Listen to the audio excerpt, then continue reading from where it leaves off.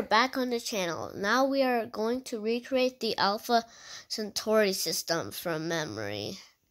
So, most of you probably don't even know what the Alpha Centauri system is. It's basically the closest solar system to our solar system. There's 3 stars. I'm only gonna do 2 today and 1 planet. So let's get going. This is Alpha Centauri A. Is there a way we can shorten it up? I know. Alpha Centauri A.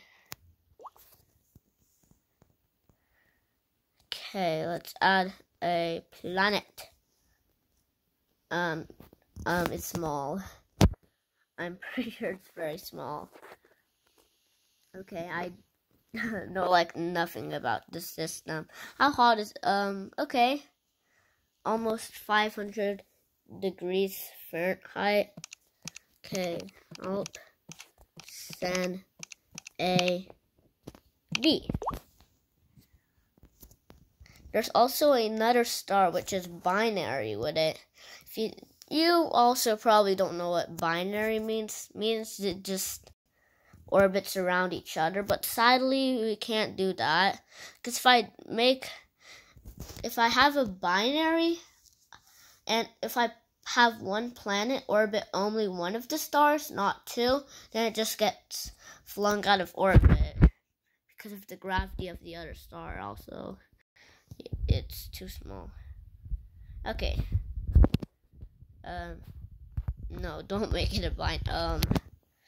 Okay. It looks like that planet is gonna get flung out of orbit. I don't know why. It's okay. Let's make it further. I want to make it like far enough that it doesn't pull on the planet. Make it smaller.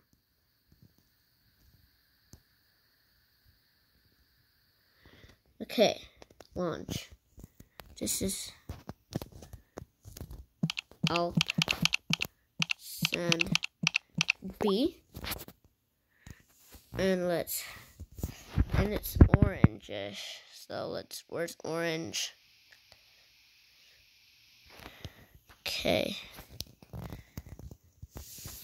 and let's make it a little bit more cooler.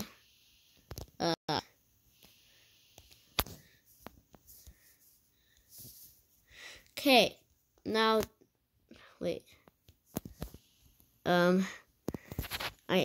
that's what I made it too hot.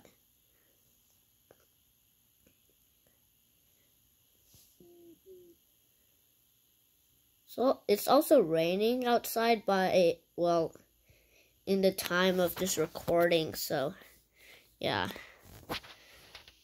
there.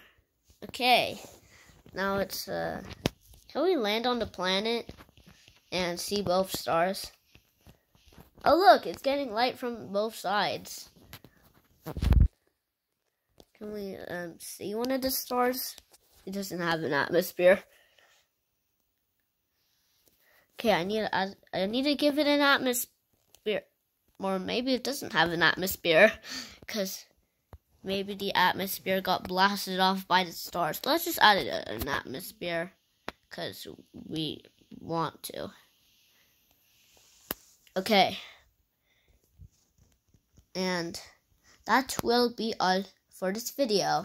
And bye-bye.